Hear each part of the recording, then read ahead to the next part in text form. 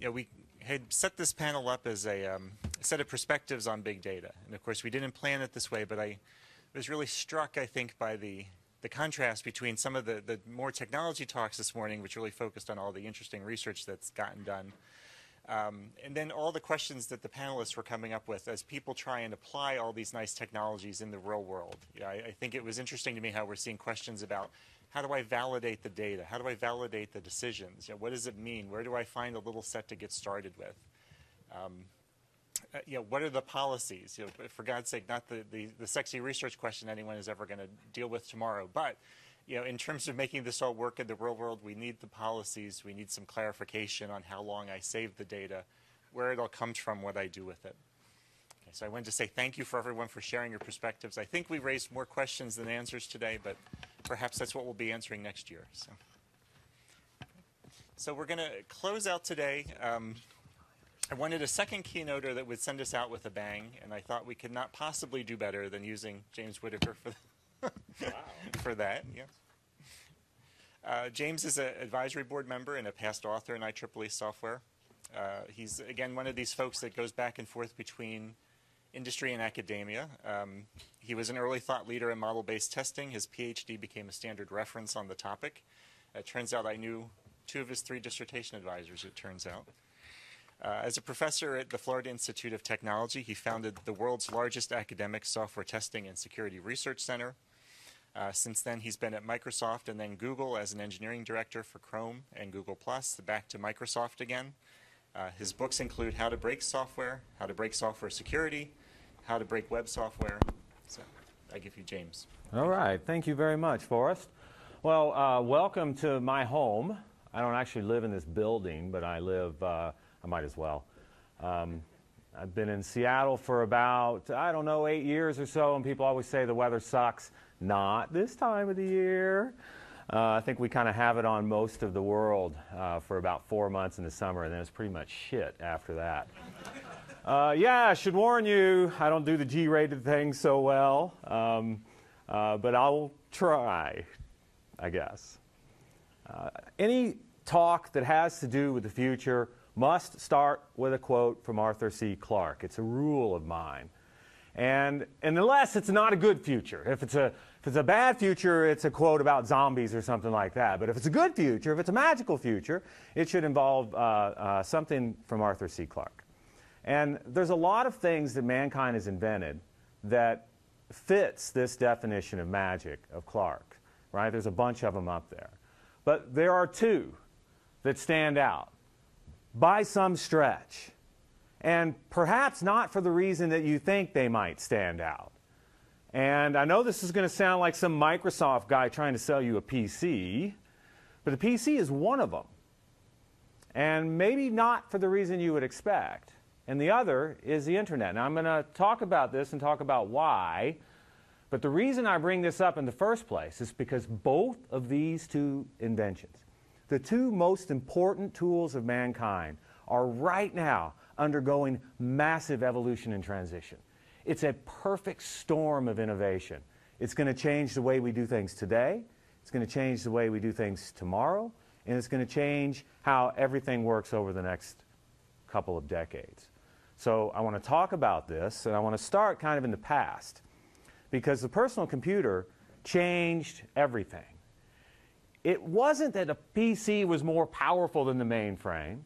It wasn't that the PC was better than the mainframe.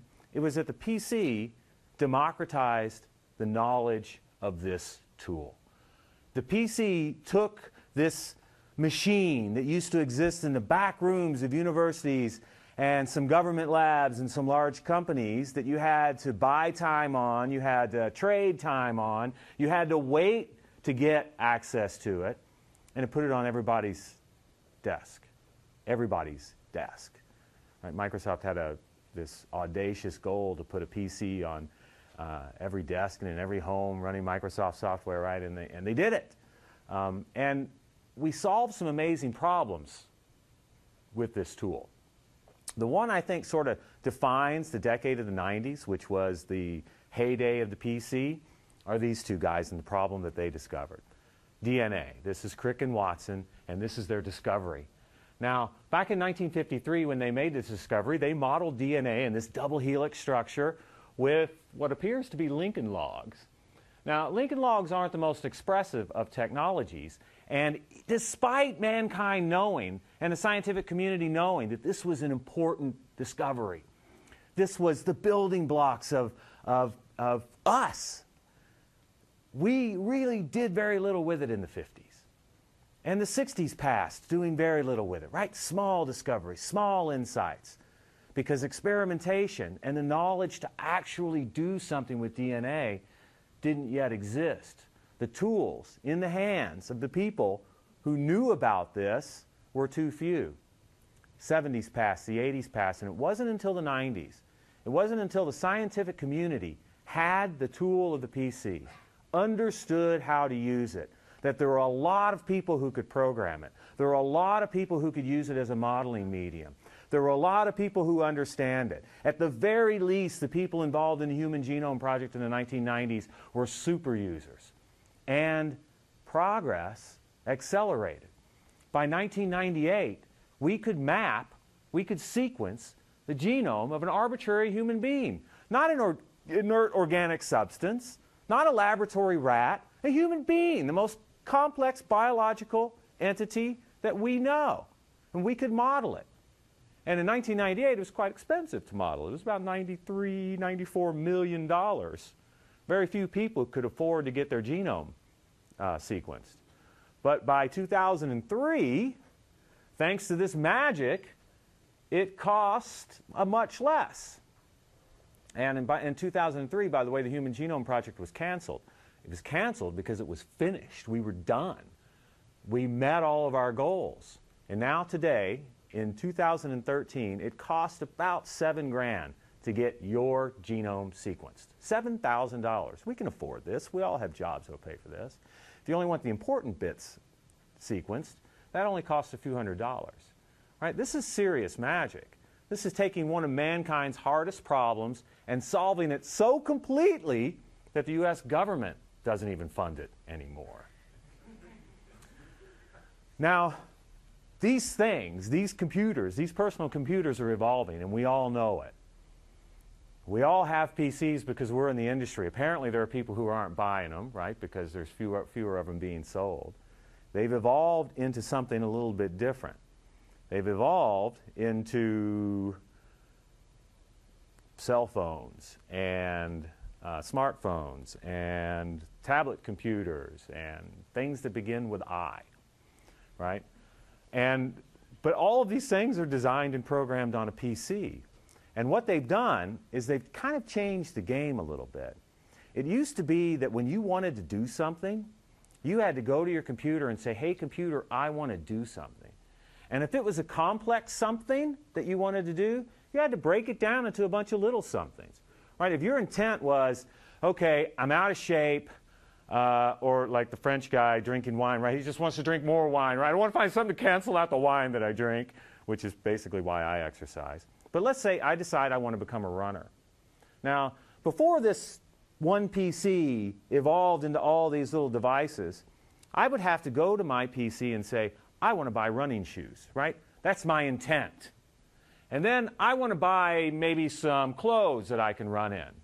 And then I want to, I don't know, do some other things, right, to run. I want to find local trails. I want to find local 5Ks. I want to do all these things.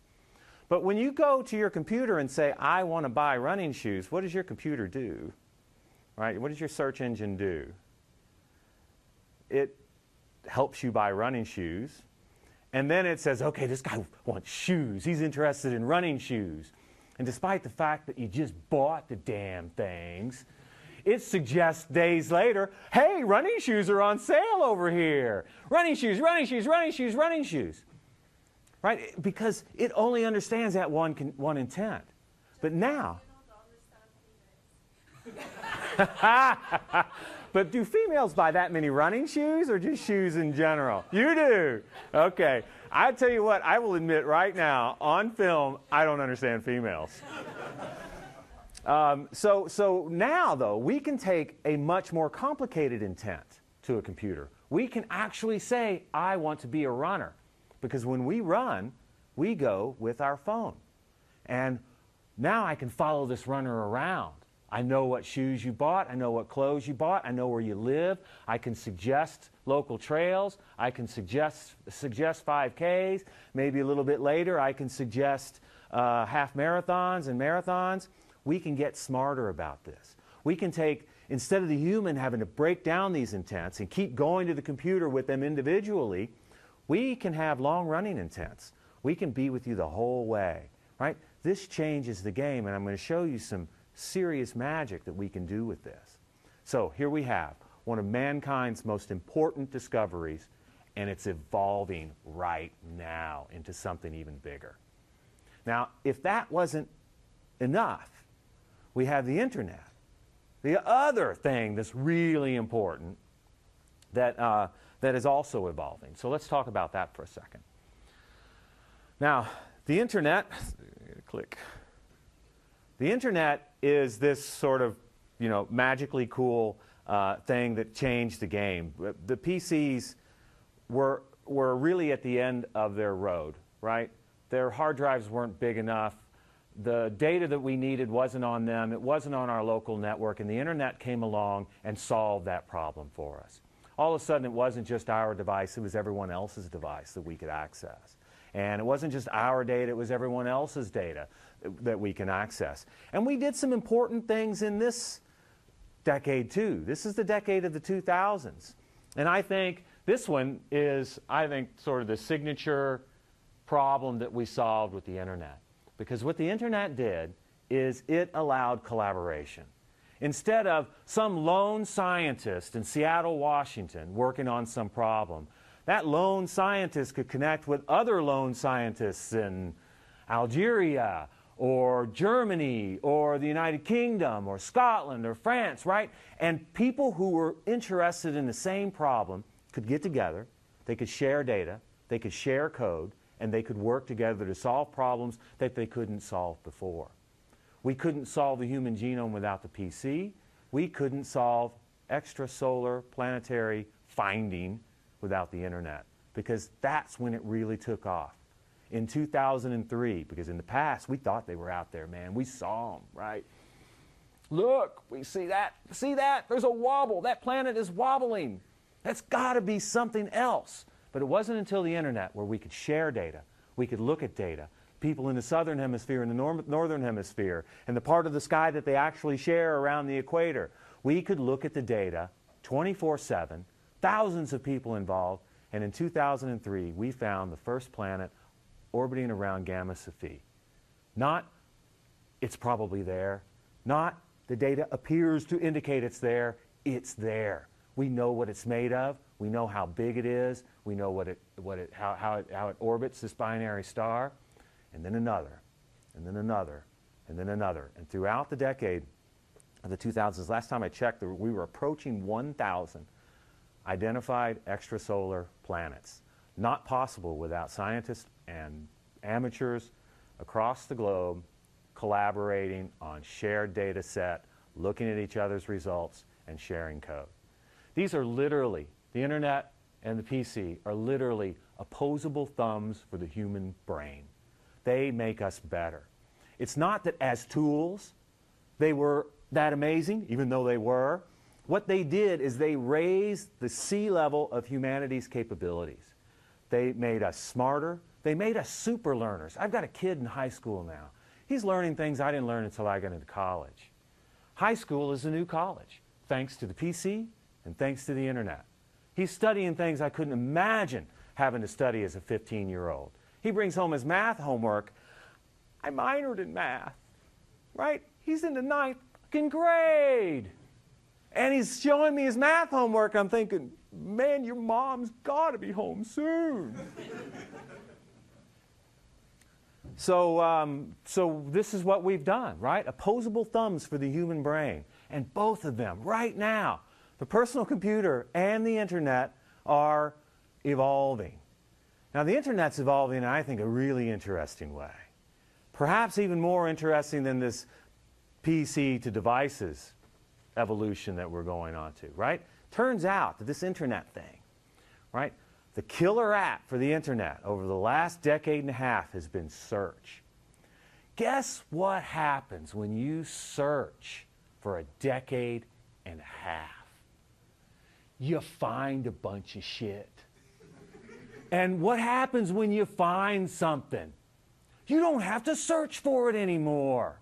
It's there, right? You don't search for something you've already found. It's there. You know it. You don't have to search for it again.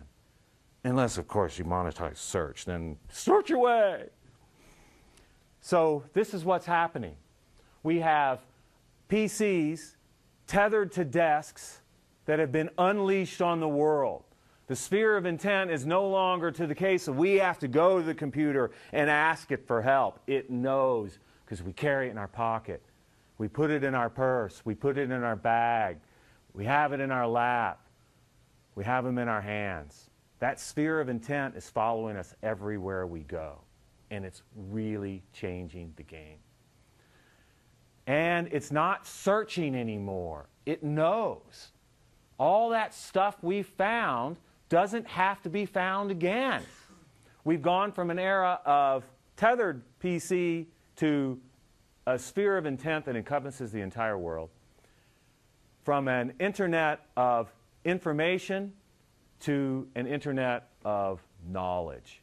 So what can we do when we combine this evolution of the PC into devices and this evolution of the internet from information to knowledge?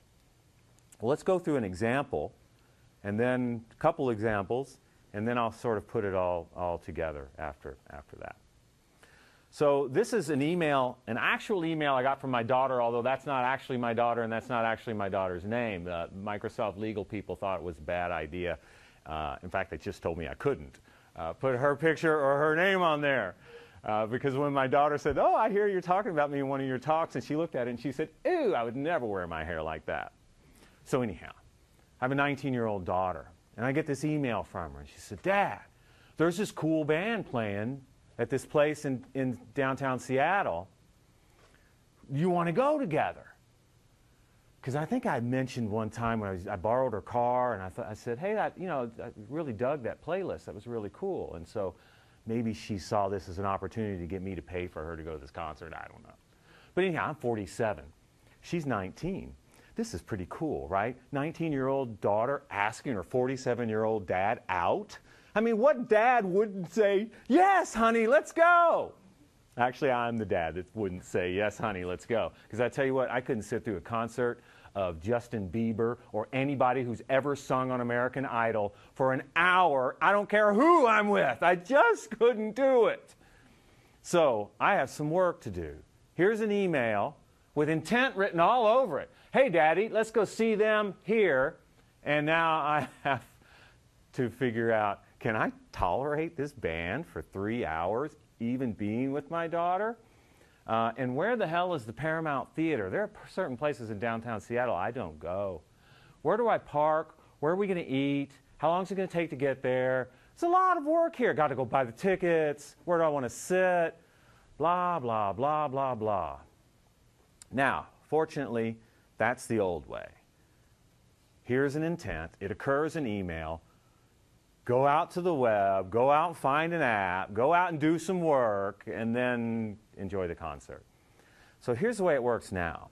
There's a little thing called the Action Broker, and what I've done is I've clicked on it and I've asked, show me the entities in here. Does Bing know about anything in this email that it can help me with? And Bing circled two things, of Monsters and Men, which is the name of the band, and the Paramount Theater, which is the name of the venue, right? Those are the things that Bing found over its 15 years of searching. So I click on the band of Monsters and Men. Sounds kind of like a funny name, I don't know. And I get what is called the Bing Entity Card, right? This is the stuff that Bing knows about this band. Didn't have to go out to the web to get it. I didn't have to install an app to get it. I'm sitting here in office, happy right where the intent occurred. This is where I'm doing my research. And so it turns out this band has a great story. First of all, they're from freaking Iceland, right? I mean, who the hell's from Iceland? I mean, I know there's people there, and they have an airport. And occasionally when I'm going to Europe, they want me to go, you know, Expedia says, hey, Iceland. But I've never met anybody from Iceland. This is kind of cool. And there's like a whole bunch of them, and they can sing. Not only that, this band from Iceland went to Europe for the Battle of the Bands. There's like 500 bands involved in this. It's really high prestige. And they kicked ass. They won the thing. I mean, how cool is that? Not only they're from Iceland, they won something. This is great. And then I listen to their music, right here, because I can listen to the music, I can buy the music.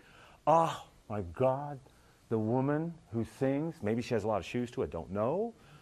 But she's like Chrissie Hynde and Janis Joplin vocal cords just mashed up and put together, and heaven comes out of this woman's voice. She can sing, they can rock, I'm getting excited, and fortunately there's a buy tickets link here, and I can go directly to Ticketmaster. I don't have to go to the web or to an app either.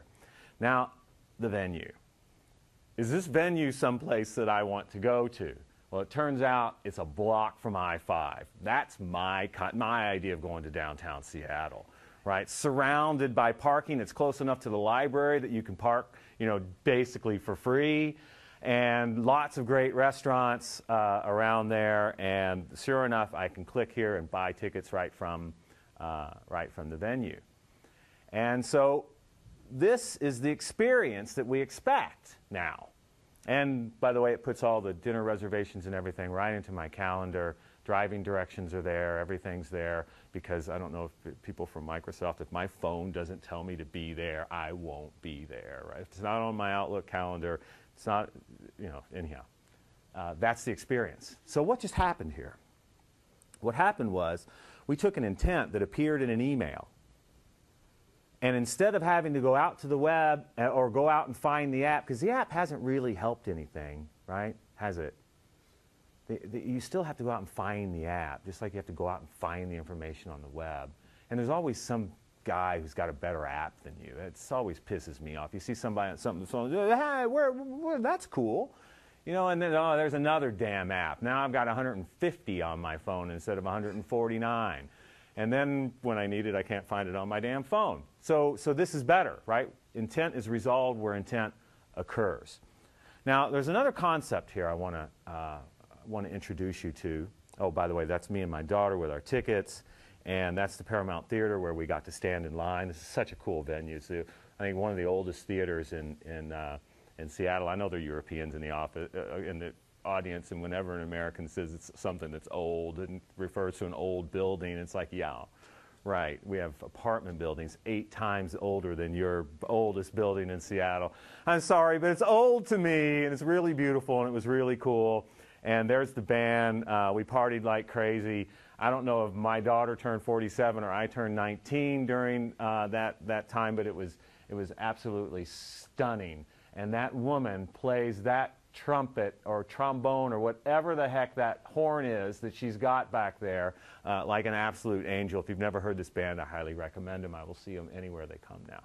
So this concept of a super app. Now, super apps aren't the apps you go out and download. It's not the top app from the App Store or the App Market or whatever we call these things. It's where you are now, right? Email. If you're in email, email's a super app. Your social network, Facebook, Twitter, right? These are super apps. Skype, it's a super app. These are apps where people spend a lot of their time and where a lot of latent intent occurs anyway, right? There's a lot of intent in Facebook. There's a lot of intent that goes back and forth in email. Hey, let's go do something. Okay, what do you want to do? Where do you want to do it? Who's going to get reservations, right? This is an intent stream, and it occurs in a super app. So the important thing here, lots of users, lots of intent. Now, what we want to do is we want to take the functionality to the user. Don't make them go get it. Take them to, if the intent occurs in the super app, that's where we want to resolve it. Now the second thing, and this is my plea for you data owners. Stop allowing companies like the one I used to work for and the one I currently work for extract all the value from your data. Right? What we have is we have a bunch of people who own data who are allowing other people to monetize that data. I propose something a little different. I propose a stock market, a spot market. I propose a gathering of value providers and value consumers who can get together and negotiate a deal, right?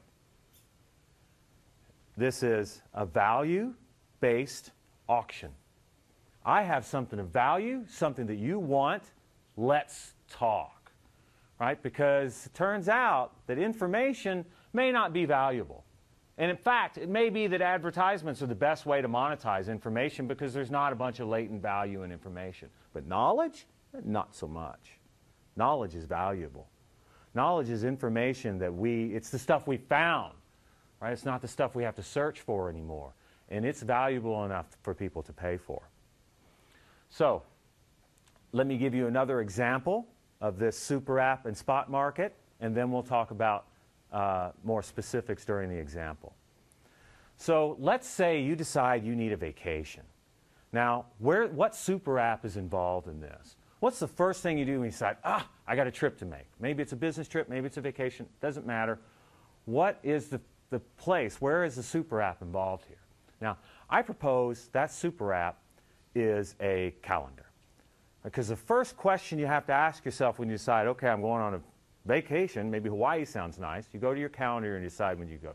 Your calendar, your spouse's calendar, your kids' soccer calendars, right? All of these things, okay, maybe what's a good week, right? And so once you find that week, now you stop, right? Now as in now, 2013, you stop.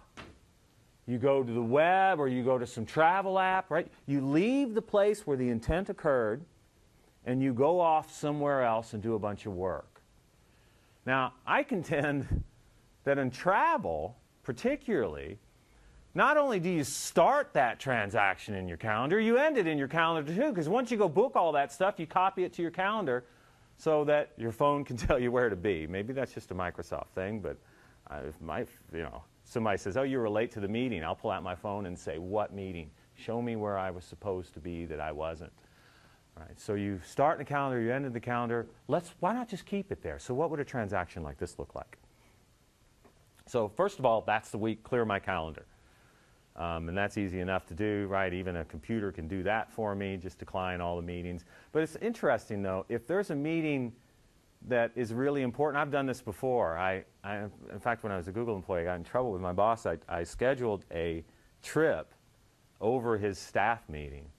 And I was in an airplane when the staff meeting was happening, and this was before they had Wi-Fi on airplanes. And by the time I landed, I had all these angry emails. Where are you? Where are you? Where are you? I scheduled a trip. I didn't know, right? Because I scheduled a trip in Expedia, and Expedia doesn't know what's on my calendar.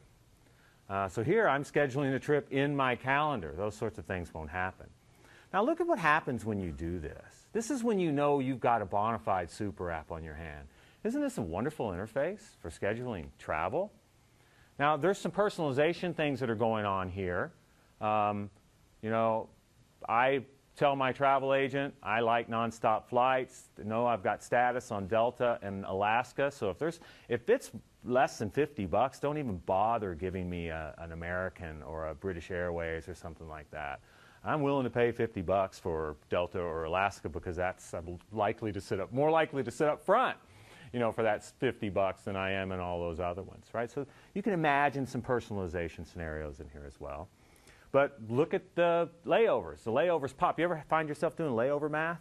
Right? Because you just see it as a string of, okay, here it lands at this time and it lands, and you're like, okay, is that 2 hours? That's just under 2 hours, or is it just you have to do all that math in your head, right? And overnighters just pop. There's a red eye there. It's obvious it's a red eye. Double connection. It's obvious it's a double connection. Right? I've had visitors in my house a few weeks ago, and they swore they were leaving at 11 a.m. until we got to the airport and realized they booked a flight for 11 p.m. Not with this interface, right? So sometimes this super app and the scenario that you're implementing within the super app, it's just like this match made in heaven. And I think this is one of those cases. So we can just click on one, and that's it, right? Click on it, and it's booked. Reservation numbers are there, confirmation numbers are there, seat preferences, all of that stuff is taken care of. If you want to edit it, you don't go to the airline's website, you go to your calendar. That's where all the magic happens. Now, we don't have to stop there. What we have here is an intent signal. What we have, let's go back a second. What we have here is a really strong intent signal. This isn't some guy in Maine dreaming of a Hawaii vacation. This is a guy who works at Microsoft with a family of 4. He makes good money, and he's coming to your hometown. Wouldn't you like to know about that if you sold stuff in that town? So you could start with hotels. Who wants this guy? Strong intent signal. He's coming. He's booked the flight. Give him a deal. Now here's where I think, why are we allowing these big companies to run this auction? Why isn't the local Chamber of Commerce taking this? Why aren't the local Chamber of Commerces in every single city on the planet pissed off that they're the ones that own all this data and big search companies are the ones making money on it? I'll include mine in this. Why? My friend and I, we've both been at Google, and we're both now at Microsoft. He clings to his Android phone. I've got my Windows phone. We're walking in downtown Bellevue. And Bellevue, you all seen Bellevue, right? Bellevue's just down the road there. The word affluent comes to mind whenever I walk through Bellevue. And we're searching for burgers. And I searched using Bing. He searched using Google. First thing on Bing was Burger King. Right? Okay. I'm being recorded. I'm going to be kind. The first link on Google, PageRank, was a steakhouse in New York City. Being recorded. I'm going to be kind. He and I are 1.5 blocks from this place, this little piece of heaven in Bellevue called the Lunchbox Laboratory. They have this burger called the Dork, right? Now, I mean, it's right down the street from Microsoft. Not only is the name perfect, it's duck and pork. Ground up and grilled to just, oh.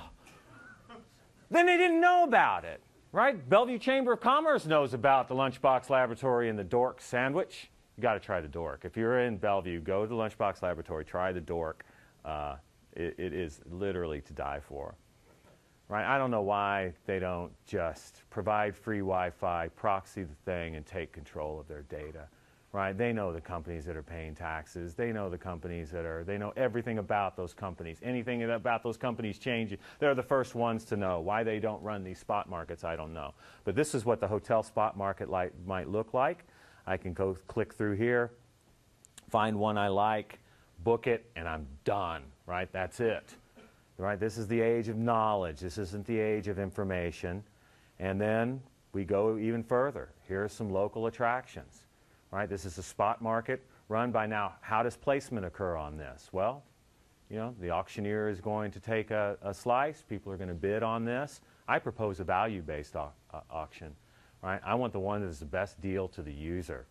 Not the one who paid the auctioneer the most, but the one that's willing to give the biggest discount to the user. I'll put you first. Right? And if it works out and you get clicked on a lot and people like you and you get good ratings, we'll keep you first. Right? Value of the user trumps money to the auctioneer in my mind. But this is me designing this.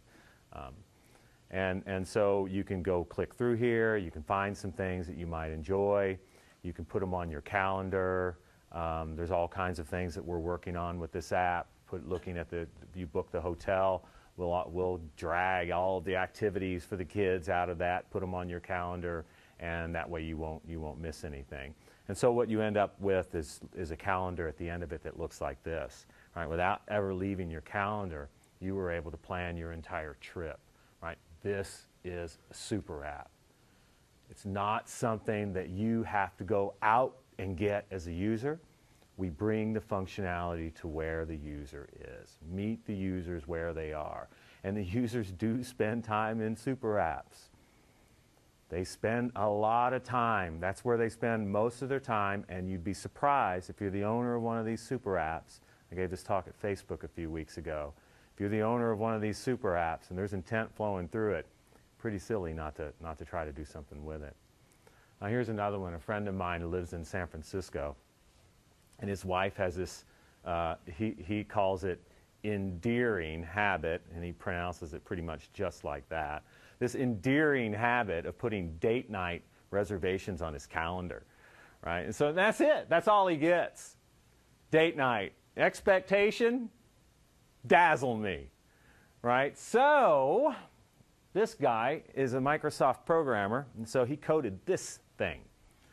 These are called Office apps. There's a programming model. You write them in HTML and JavaScript, and they run within Office. And so he wrote this Office app for live music because his wife loves to listen to live music. And it turns out live music is a hard problem. It's not really a web-centric problem because a lot of the bands nowadays that play these venues, they don't have websites. They don't bother. It's too hard. You know, I had one guy tell me, because I saw this great band down at the Crocodile in Seattle a few weeks ago, and I was like, I've never heard of you, you know, and I just did a Bing search, and I can't find you. And he's like, oh yeah, we're you know, it's just Facebook. That's all we do because it's easy. And it turns out a lot of bands just have Facebook pages. They don't have web pages at all. And I suspect, I haven't checked, but I suspect this might be, you know, an issue with other types of data as well, not just live music. And so Adam wrote this program that scrapes all this stuff. It's a very smart crawler that walks around looking for live music locally.